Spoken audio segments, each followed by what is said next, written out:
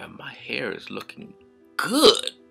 Shit, damn. Hey, what's up, y'all? JC here to try out a little new segment that I've been thinking about doing for a while, which is going to be titled AniManga News. I'm going to try and see if I can talk about some random anime manga related news that came out over the past couple of weeks. So give me some feedback on this. Tell me what you think. Tell me what I should improve on. Tell me what I should do to make this better, because I'm really thinking about starting this new segment, but I won't do it unless nobody wants me to do it. I won't do it, if nobody wants me to do it. So tell me, give me the facts straight up. And don't worry. This entire segment is going to be 100% non-bias. No bias will be in here whatsoever. Oh, who am I fucking kidding? I'm gonna be biased as fuck. So if you don't like it, then too damn bad. So I'll start with the most important piece of news. It turns out that One Piece has won the 41st Japan Cartoonist Awards. And let me be the first to say, it's about fucking time. And for what I've heard, that One Piece is the second manga in Shonen Jump to ever win this award. The first being Kochikame. Not Dragon Ball, not Slam Dunk, not JoJo's Bizarre Adventure, Kochikame. You mad? Because if you are, then fuck you! Nah, seriously, don't fuck yourself. It's not healthy, and you could pull a muscle, so please, do not fuck yourself. Refrain from fucking yourself. And in some hilarious news, 3 Japanese men were arrested for having unauthorized K-On! Car stickers. Oh my god!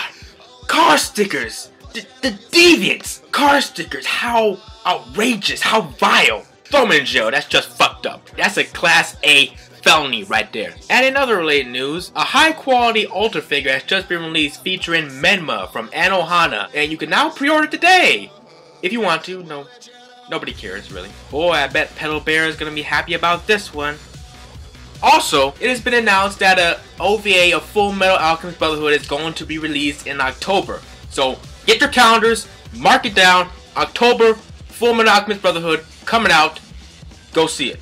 And this is some old news, but fans of Claymore are going to be saddened when they hear that the manga has somewhat ended in Jump Square magazine. While it hasn't been 100% officially confirmed that this is the end, there may be a sequel, but I don't know.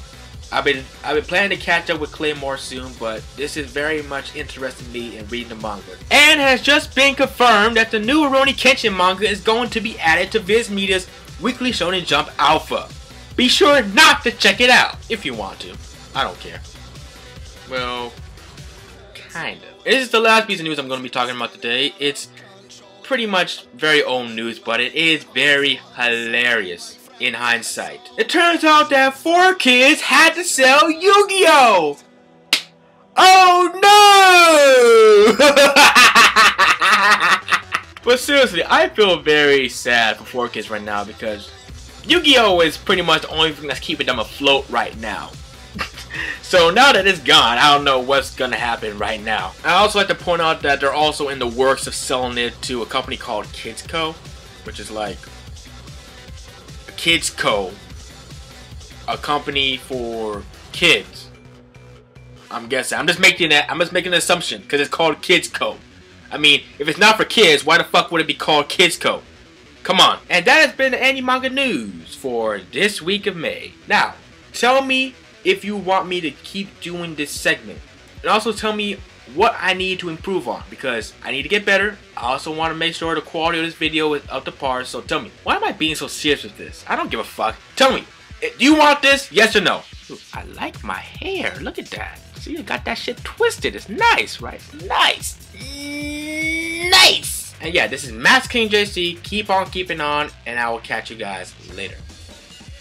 Peace.